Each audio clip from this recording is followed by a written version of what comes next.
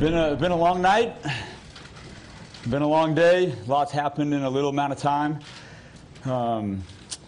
Emotional, and got a couple days before our next game, so it'll be an interesting couple days. And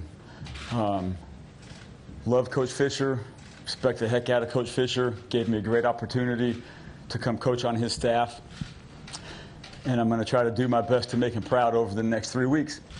And I had a great chance to talk with him, spend about an hour with him, and he told me, I'm going to help you with whatever you need, so you guys can have the opportunity to win these next 3 games. Go out and do it. And it happened fast. I found out just about an hour before my special teams meeting. Talked to Mr. Demoff, Coach Fisher, and they let me know that this was going to happen. I talked to Coach Fisher, and basically asked what he thought, asked for his blessing.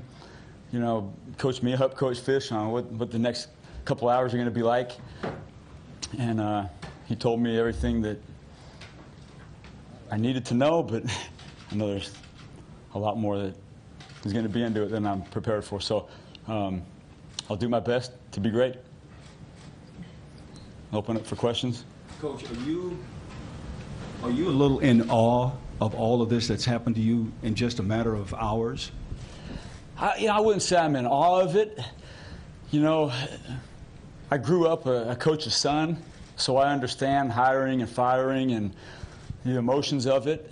The awe part may be that it happened so fast, and it was something that you weren't necessarily prepared for when, we didn't go to sleep last night, so I can't say when I woke up this morning.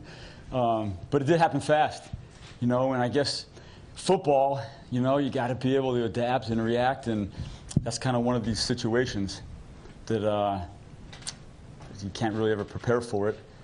But I got a great staff, Coach Mack, Coach Williams have been head coaches, so there'll be a great support staff to help me make good decisions. Are you surprised that they came to you? Yeah.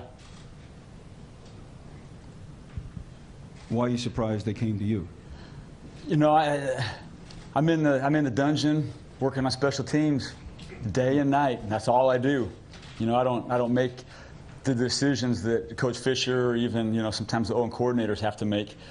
My special teams, I got a great group of young, scrappy, tough guys that play hard. And whether they play well or not, that's for people to determine. But they work their butt off. So they gave me the opportunity. I was surprised. I'm grateful for it, although the situation isn't, something that you want to be in. But they asked me to do it. Coach Fisher gave me his blessing, and I'll do it. Some of the players yesterday were kind of criticizing each other about their lack of effort and everything. And you talked about your players and special teams playing hard. How do you sort of get that message now to the entire team to sort of pick up that energy, pick up that effort that might have been lacking last couple weeks? Yeah, I think after a game, everybody probably, based on emotion, says some things maybe they regret or that aren't necessarily the truth. But I told the guys just real quick after practice, I said, if you love ball, you love Coach Fisher, that's got to be enough to get us through these next 3 weeks. We got a job.